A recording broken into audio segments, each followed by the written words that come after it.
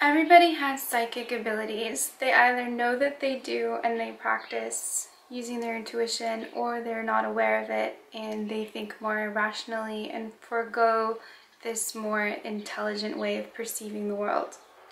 A lot of people think being psychic is sort of a scam or kind of a gimmick sort of thing, but really it's just your intuition.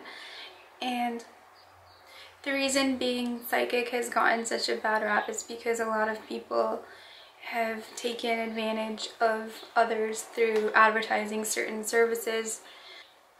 There's a lot of people who claim that they will tell you your future and then maybe it doesn't come true, or people might tell you that you have something wrong with you and that you have to pay them for them to remove a curse from you and stuff like that. There's a lot of those cases, so it's probably scared a lot of people away from the whole idea or the word psychic. If you want to think of it more rationally, you can think of being psychic as being intuitive. And everybody has had instances where they have used their intuition to perceive something. We call it a gut feeling. And if you can think of it in that way, you can probably accept the idea of that more and work on developing your own psychic abilities within yourself. I think it's very important to harness this ability because the more you develop it, the more it literally becomes like a superpower, and it keeps you safe from certain situations where your intuition will forewarn you whether you should go somewhere or not, or whether you should trust certain people or not. It can even be extended to the very mundane things where can be quite useful, such as when you're shopping for food and you want to know if something's particularly healthy. You can use muscle testing or actually just tune into your intuition. It will tell you whether something's good or bad, but that's when you get to the more advanced levels of intuitive perception. So I want to share with you 5 ways that you can develop your psychic abilities. The first method is sitting in silent meditation for 1 hour a day. Yoga and different chanting and all sorts of spiritual practices are all helpful for developing the intuition, but I feel that it's so important to sit in silence, because when you're silent and you're not sending energy out or focusing on any activity, then you're in the prime mode to receive and to listen. And when you develop your psychic abilities, you're going to be mostly listening. You're going to be looking for the voice and the answer within you that's going to explain to you what it is you're seeking. I actually had no idea there was such a thing as being psychic or intuitive until I developed my meditation practice and realized that there's this infinite intelligence and it will answer you and speak to you and tell you everything you need if you just humbly sit in silence. The model of intelligence that most of us learn in school is not actually quite accurate. We're taught that you have a finite IQ sort of hardware system within your mind that is how you maintain and develop your intelligence. But really, when you start understanding quantum physics and the quantum reality that everything is energy and vibration, you understand that intelligence and understanding is not finite in any sort of way. So the next way that you can enhance your psychic abilities is to detox your body. And this is because all the subtle vibrations and ways that you receive information are not able to come through when your body is clogged up with toxins and with various barriers that create a density in your body.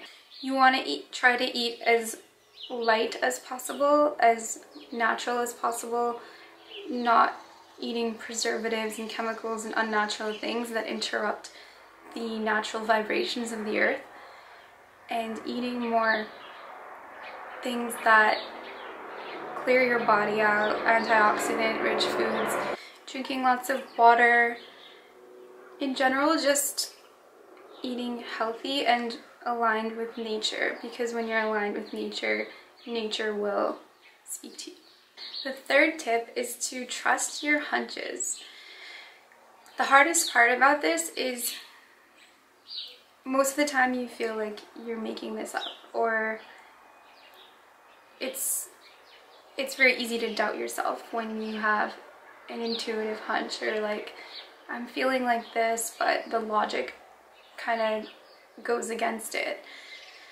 For example, you might be thinking about someone that you like or want to date, but for some reason you have a feeling that even though everything's perfect on paper, something just doesn't feel right. So it's better to go with those hunches, because if you don't honor them, then later you tend to find out the hard way that there was something hidden or subtle that was trying to speak to you that you weren't listening to. The fourth tip for developing your psychic abilities is pretty fun, and that is playing ESP games.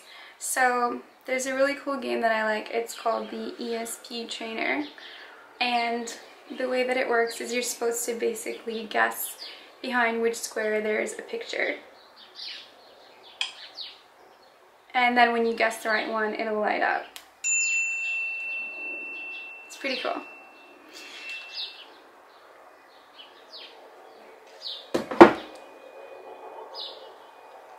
Another game you can play is when you're with your friends, basically asking them to think of a color or an animal, and you want to get into a meditative state first where you clear your mind and thoughts and have no distractions, and then you want to try and guess what it is they're holding in their thoughts.